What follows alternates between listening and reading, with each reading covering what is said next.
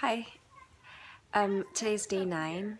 I'm gonna try to switch it. I've been making the videos at night so that I have, I can kind of review the day, but I'm getting tired in the evening, so I'm going to try doing it in the day, and maybe I'll talk about the insights I get today, tomorrow. So the card I picked was Vesta. It's about home, and she's the one who keeps the fire burning. It's an energy of invitation and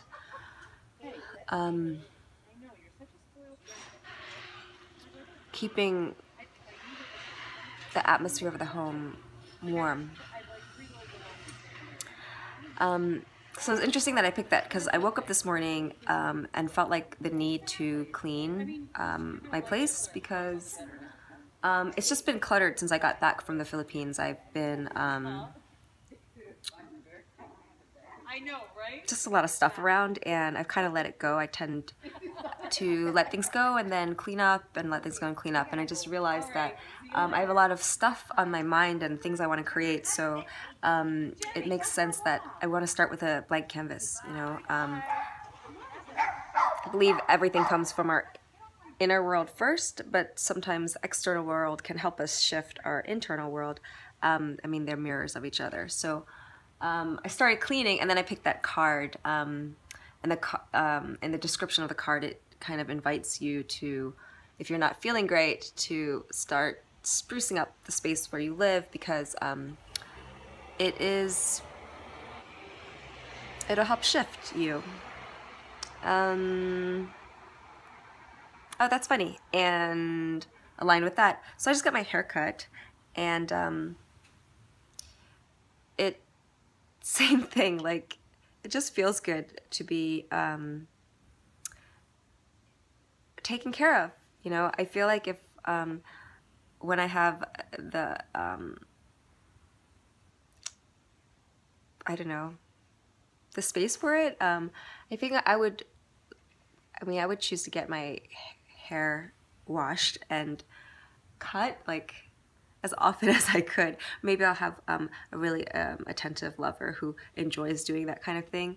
But it feels so good to me, and so it's just a nice treat. And yeah, it goes back to the idea of having no division. I tend to sometimes, like I used to like not wear makeup at all, and I can go like, yeah, I can live in a really shitty space. I can wear the same clothes every day, and I really don't care that much. But there's another part of me that really enjoys like dressing up and nice things, and I like that.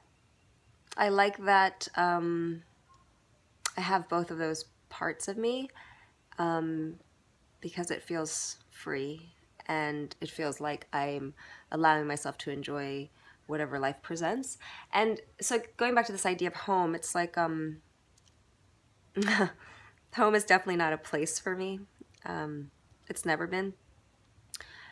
I think, which makes it a little bit easier to have kind of an inner anchor. I'm not saying that I'm the most grounded person, but the idea that, you know, home is wherever your heart is, that really resonates with me, because I've never kind of identified any physical place as feeling like home or place I belonged.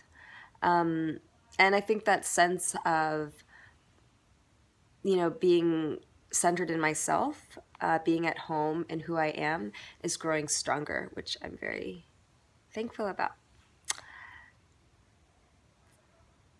See you tomorrow.